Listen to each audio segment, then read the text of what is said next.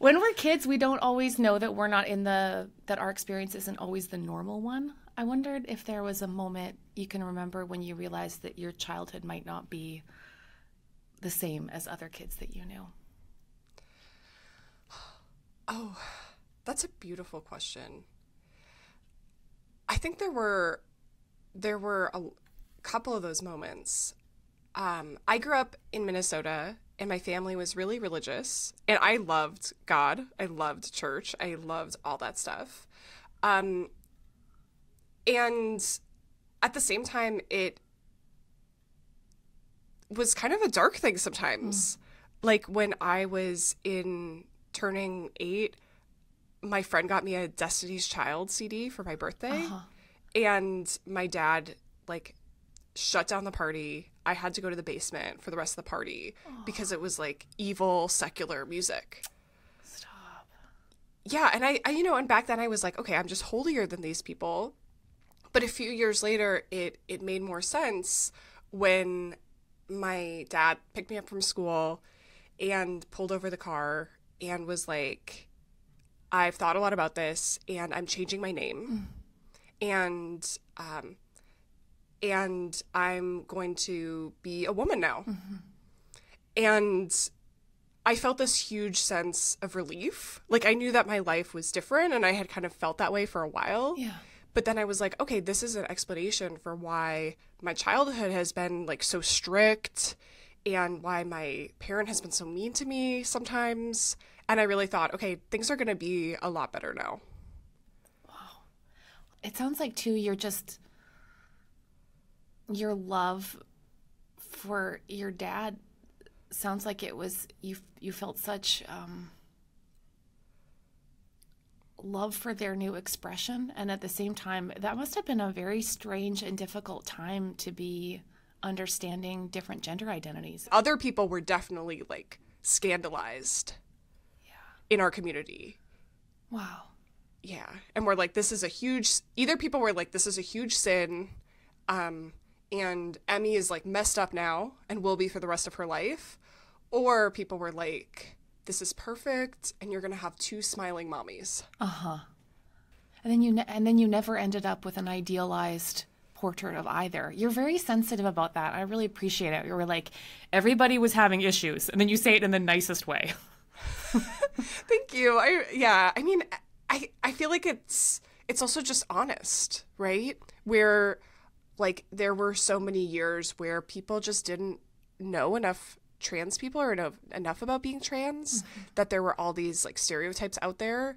And it was, I know we're not looking for bright sides here, but it has been really wonderful as the child of a trans person to see this awareness and to be able to be like, okay, now I can speak more freely about what my childhood was actually like. Yeah.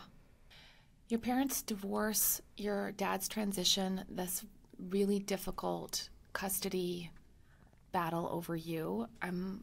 These are so like such big, tender forks in the road for you.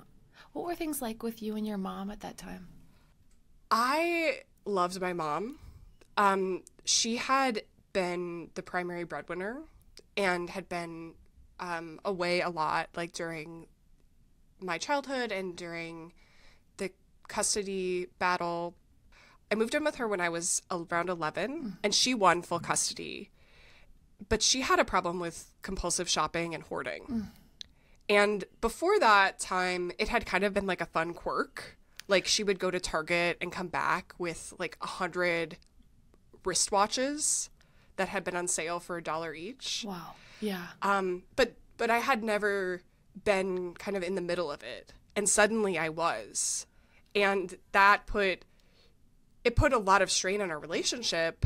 And then also that dynamic that's so common to kids in custody battles, where my mom was like, you know, I saved you, right? I spent all this money and all this time to like rescue you from your father, and you're not grateful for it.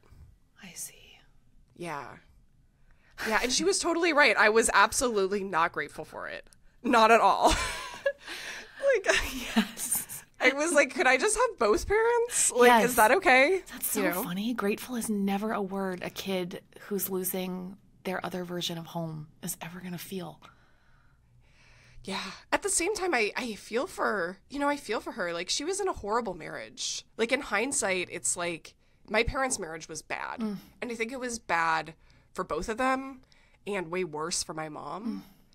And, and my dad's behavior, like, affected me too. But, I think divorce has this special property where it can take a bad situation and people who have problems, and it can just amplify those problems to the nth degree. Yeah. Because it's like, she was in a crappy marriage, and then suddenly she has like legal debt. She's a single parent.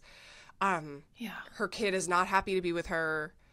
It was a tough situation, and she was coping the way she coped, which was in the Walgreens clearance section, in the Home Depot clearance section, and all that stuff was coming back home. Oh my gosh.